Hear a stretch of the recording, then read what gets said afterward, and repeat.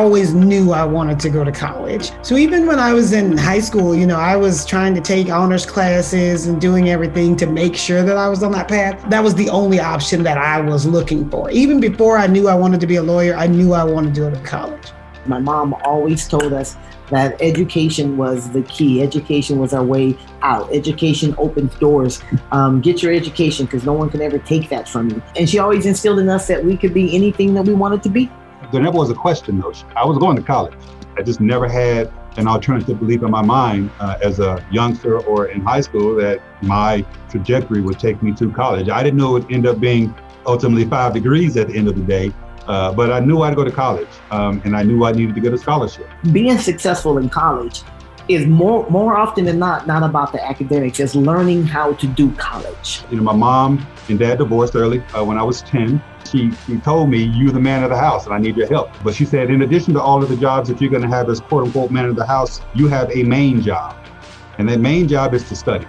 Keep your head in the books. That was a quote that she would use that I still use with my own sons. We have to ensure that our children know that they can aspire and become whatever it is they want to be. And that's what I'm most passionate about. Every child getting a chance to do their best, whether you're GT, whether you're special ed, whether you're ELL, whether you're poor, whether you're homeless, whatever the case may be. Everyone has unique needs and so on, but we want to create the best environment that we can for every child. She got me into a program called Project Upward Bound. It was a program for people who either didn't have necessarily the financial wherewithal to be able to go to college, or who were first generation college students.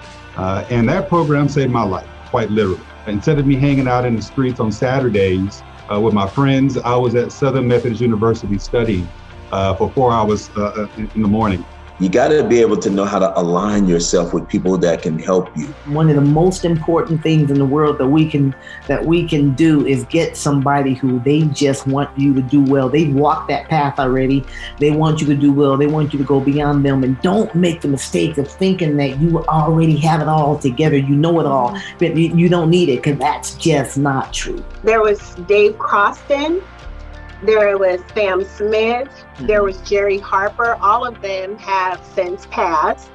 And they were all instrumental in inspiring me and pushing me to become the first Black female firefighter. There are some systemic issues that help to perpetuate these types of problems. Being resilient in the face of all of the challenges and difficulties you're going to have is an important component of a trait and characteristic to have. Excuses are unacceptable. Excuses are tools of the incompetent, monuments of nothingness, and those who settle for them and specialize in them are seldom good at anything else. And so to sit around and cry about your circumstances and cry about, oh, well, because of racism and classism and sexism and all of these other isms, those are things that will hold you back. Do they exist today, Treasurer? Yes, they do. But it's important that you continue to move forward, that you don't continue to allow excuses to hold you back from striving for that goal. It's frustrating. All folks want to do is be treated the way they want to be treated, and that's with respect and given a fair opportunity. If I come to the table, Treasurer Conine, and I have the experience, I have the education, I come offering what the description calls for, don't judge me because I'm a person of color. Don't judge her because she's a woman. People deserve a chance. Here we are in the year 2021, in the 21st century. Why are we still talking about diversity, equity, and inclusion? Why? Because when you know better, you should do better. But there are women out there still fighting for equal pay and equal rights. There are people of color out there still being discriminated on, and still being denied opportunities, still going through racial inequities, if you will.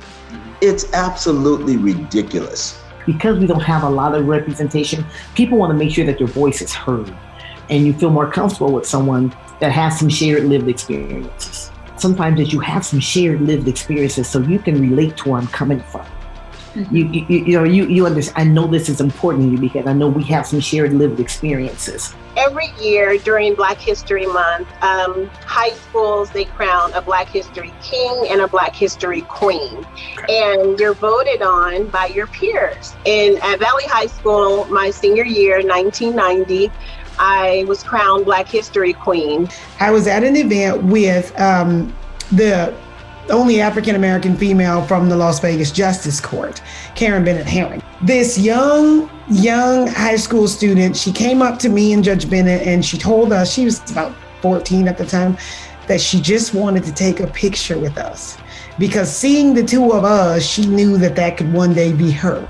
That moment changed it for me and made it real as to what this meant and how important it was for me to be that person to show young girls that look like me, that you too can be exactly who I am. Education is so vitally important in this country if you're going to be competitive.